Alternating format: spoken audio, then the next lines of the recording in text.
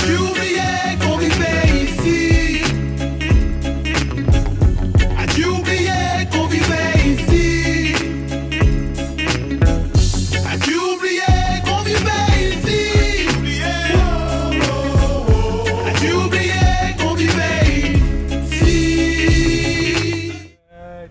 بلادي بلادي لك حبي وفؤادي بلادي بلادي بلادي لك حبي وفؤادي مصر يا أم البلاد أنت غايتي والمراد وعلى كل العباد كملي من أيادي بلادي بلادي بلادي لك حبي وفؤادي.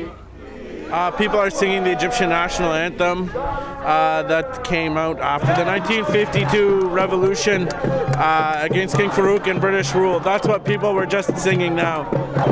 This is like a new day. It's like being born again. It's like being alive, you know, and actually being alive. That knowing that people have become stronger than these authoritarian regimes, and particularly in Egypt, that 30 years of repression, 30 years of starvation and suffocation by this regime is done, and that anything is possible.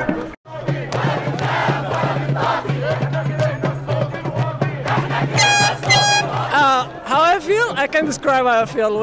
It's like a nightmare that lasted for 30 years, and finally we're awake.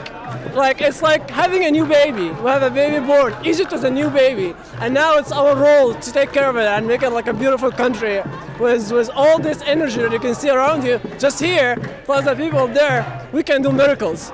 So we're so free. Like, I want to fly. Like, I couldn't drive, I couldn't walk. I just feel that I want to fly. It's a day in history. Actually, it's the most wonderful day in history for us. We've never been happy as today.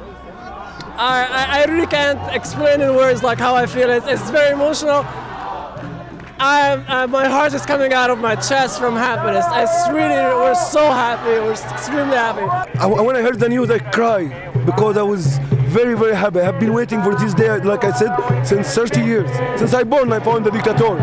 And not only the dictator, his son wants to be another dictator. So in 17 days, it changed the history of Egypt. History doesn't go back. The history always go forward. So the military can't be like before. Nobody can control Egypt the way before. That's what I learned from history. When I study the history of Egypt, I know that the history goes always forward, doesn't go back.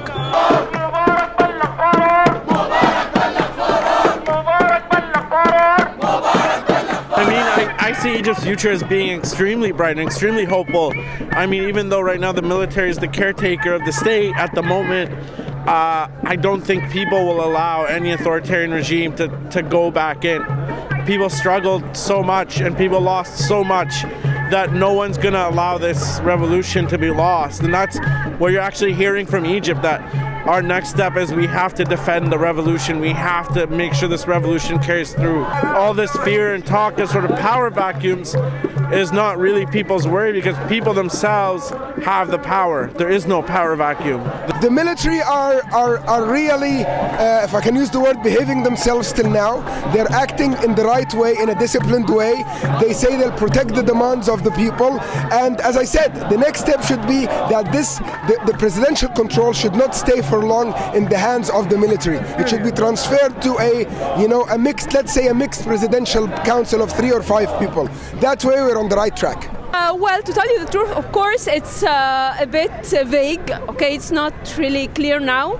But I think because of the youth and because of the people, everyone now is going to try his best to make Egypt, the best. We need a new constitution. We need actually new people, new generation, and new blood, because they were, they were so rotten. They were very old and ruling the country for years and years. So it was enough. Enough is enough. I'm so proud to be an Egyptian. I'm very happy, and I know that, of course I wish I was in Egypt today, but that's okay, but I'm very happy.